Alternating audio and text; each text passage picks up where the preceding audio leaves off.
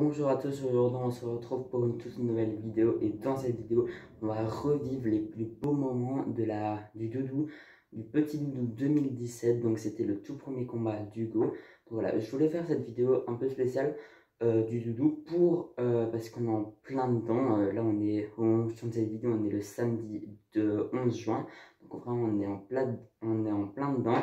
Samedi 18 juin il y aura encore une vidéo sur le doudou où je vais filmer vraiment toute la journée du doudou et ce sera une vidéo condensée bien évidemment et ce sera un vlog, donc je pense que ça risque d'être pas mal. En tout cas, je souhaite à tout le monde une très bonne ducasse et un très bon doudou 2022 après 2 ans. Ça fait plaisir qu'il soit de retour. Donc voilà, très bonne ducasse à vous et on est parti pour la vidéo. Donc je vais pas parler durant cette vidéo parce qu'il va y avoir vraiment le combat avec les plus beaux moments du petit combat 2017. Donc voilà, on se retrouve à la toute fin de la vidéo et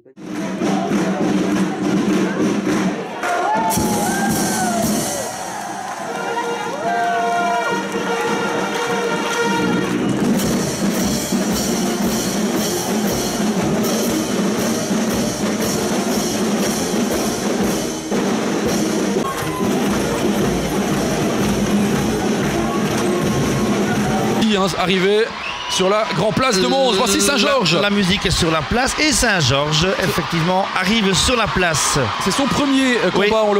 On le salue, hein. C'est tous leur premier combat, évidemment, puisqu'ils ne le font qu'une fois. Dans les ballons. Et voilà, arrivé sur la grande place du Dragon. À présent, sauf le Dragon, qui va être... Donc les chinchins sont rentrés aussi. On fait la haie d'honneur pour Saint-Georges. Les chinchins qui vont saluer en 2 rangées de 6. Et voici donc l'entrée de Hugo pour son premier combat. Et normalement le premier coup de queue qui arrive doucement, dans la zone des petits jaunes. Ne participent qu'une seule fois, on l'a dit, au Petit Lumecon. Ce sont des enfants de 6e primaire. Ils ont eu quelques réunions pour se préparer. Et j'ai envie de dire, Sébastien, finalement ils ont plus de mérite que les grands parce qu'ils ont eu un seul combat, une seule chance et quasiment 3 réunions pour apprendre leur rôle. C'est pas évident, hein. Dites de la réalisation et qui donne, qui prépare tout ce qui concerne le combat et veille au bon déroulement. On voit ici la phase dite du pommeau, très délicate.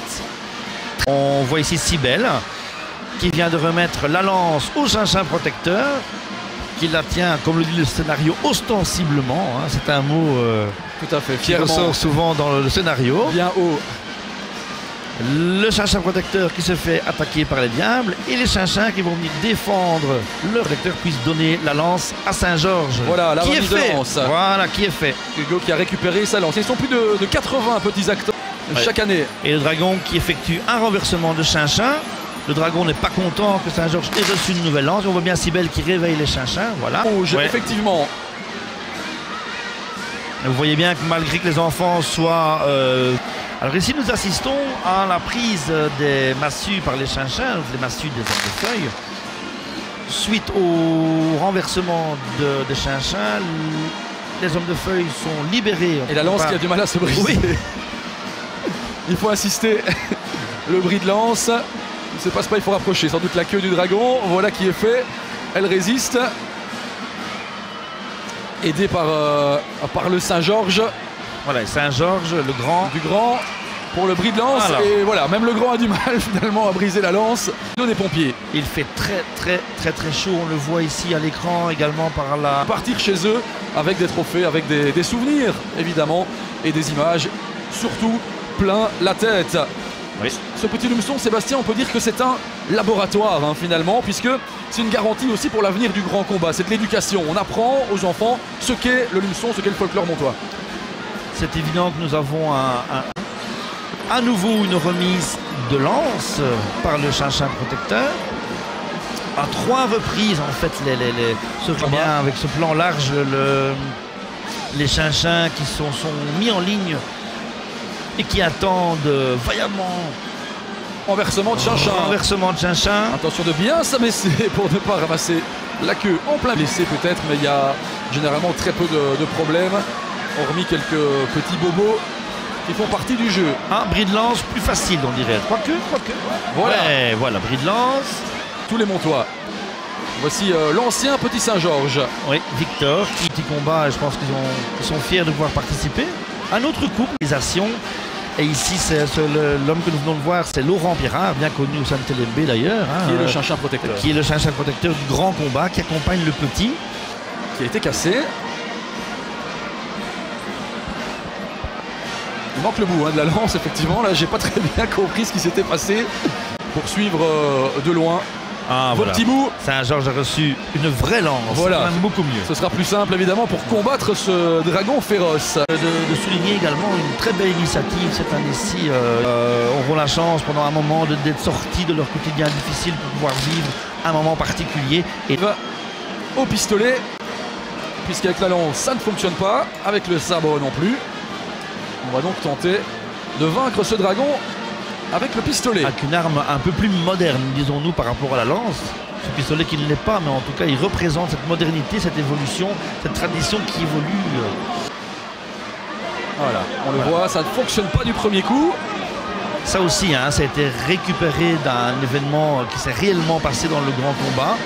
Ce combat en fait de régie qui fournit un travail pendant un an de manière exceptionnelle au niveau des préparatifs, au niveau des vessies, des lances, des costumes et autres.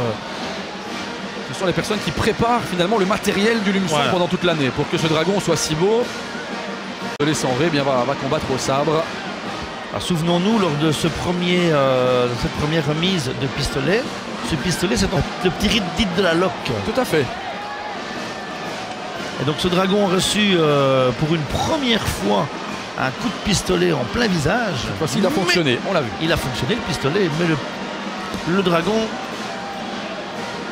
Elle biette n'est que morte, comme on dit à Mons. Elle n'est que morte et elle continue. Hein. Mais les diables sentent que Saint-Georges et les chinchins qui lancent le vessie.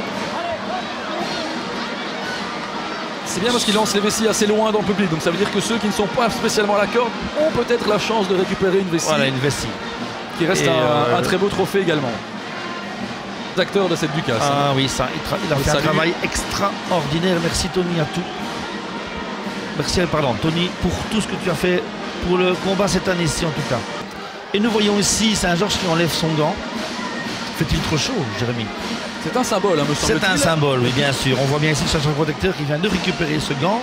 Ceci est un symbole et une signification très, très, très particulière et très, très jolie, d'ailleurs très poétique. C'est que ce saint, hein, Saint-Georges ne peut tuer.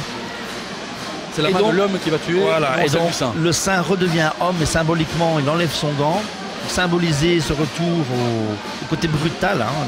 L'homme peut tuer mais pas un saint. Donc ici on sent bien la fin du combat. Saint-Georges va-t-il tuer le dragon? Ce pistolet qui est montré haut et fort au public. Alors il est d'usage peut-être.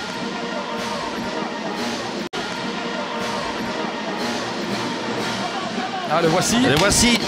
Voilà. Le dragon est au sol. Et le cheval a bien... est mort. Elle était morte. Comme on dit en France. Et voilà, c'est la fin de cette vidéo. J'espère qu'elle vous aura plu. Donc voilà, c'était vraiment le petit combat 2017 avec plein de moments que j'ai essayé de prendre dans des vidéos et tout. Donc j'espère en tout cas que vous avez bien aimé. Moi en tout cas j'ai vraiment bien aimé cette vidéo. Donc voilà, samedi 18 juin il y aura un vlog doudou du grand doudou, donc j'espère que ça vous fera plaisir. J'avais envie de faire une ou deux vidéos sur le doudou parce que vraiment on est en plein dedans et je me dis c'est le moment ou jamais. Donc voilà, je suis très content. Le 25 juin normalement il y aura, c'est toujours prévu qu'il y a le clip qui va sortir de ma musique. Donc voilà, j'espère que ça vous fera plaisir. N'hésitez pas à vous abonner, à liker, à partager, à commenter, ça me ferait super plaisir. Et on se retrouve samedi prochain pour une nouvelle vidéo sur le doudou. Allez, salut et très bonne ducasse à vous.